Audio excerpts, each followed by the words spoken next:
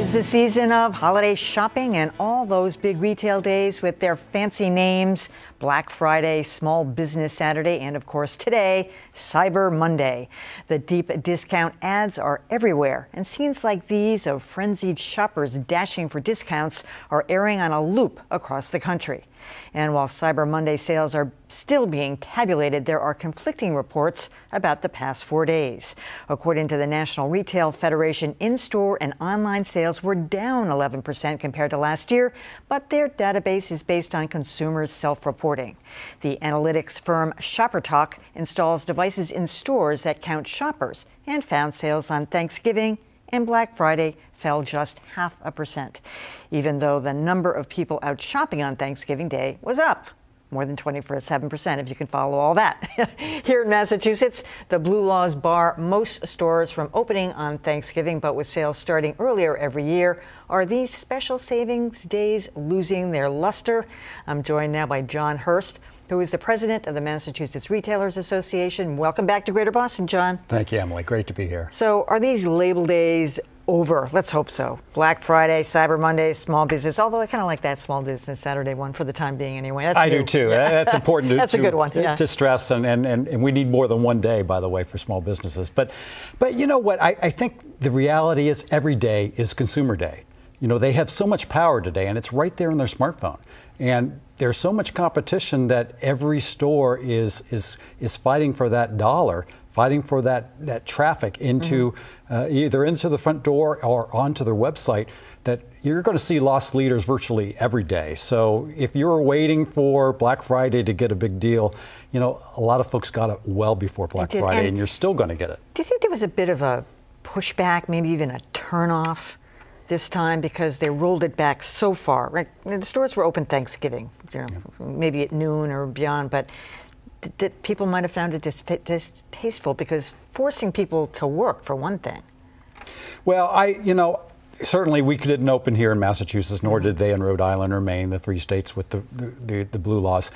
You know, it's interesting. It's an issue of choice. I think some people do find that distasteful. It's not my cup of tea. I'd rather watch football.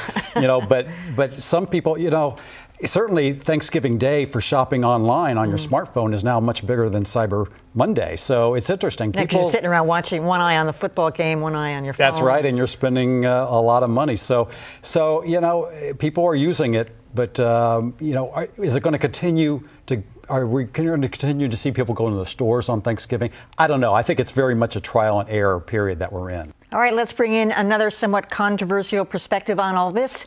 In a Washington Post column over the weekend, Luke O'Neill compares images of brawling customers to scenes from The Hunger Games. He's not critical of the bargain hunters, but rather those who relish videos of these battles, writing, "This kind of gawking shows how lurid interest in these stories is connected to issues of class and race in America."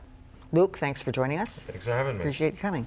So I actually had somewhat of the same reaction to this, that there's something really kind of off-putting about it and something of a class issue. And that we're watching these things over and over thinking, oh, well, I would never do that. And that's kind of the sense you get.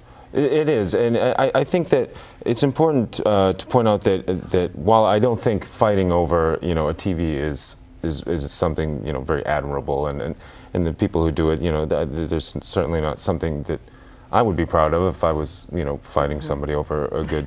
But I think the reason we're sort of shaming these people, and it's really easy to do, and without thinking about, well, maybe this is the only time of year that they're able to afford that TV for their family, that the price has been slashed and they've been saving up the money to get there. So the tensions are high in those situations, and there's a lot of pressure we put on people to buy these things. But John is saying that's no longer true. That basically these things are on sale all the time. This is bogus. This idea that it's deeply discounted at one. I mean, I got more emails today from Bloomingdale's saying like add another 25, add another. It's like I don't even know. It just keeps coming and coming and coming. Well, yeah, as you're confused. It seems like you're a little bit confused about what the ideas yourself, and John certainly looks at this more than the average person does. I think the average person doesn't really have a sense of they're still convinced that this is the day and this is the week, and it's hard to keep track of all the deluge of information that comes in. But your bigger issue is really about these videos that You see them on local television stations, networks even. It's just one of these things that gets played over and over, and especially if there's a little bit of violence. Right, and I think unfortunately they also play even better if there's a racial element involved as well. And I can tell you from the reactions that I got to the piece on the Post, just from the worst people imaginable. Commenters are always awful, but on this story in particular, and a lot of people relating it to to the images we see in Ferguson and just in a really disgusting way, and it kind of turned my stomach a little bit to read all the reactions to it.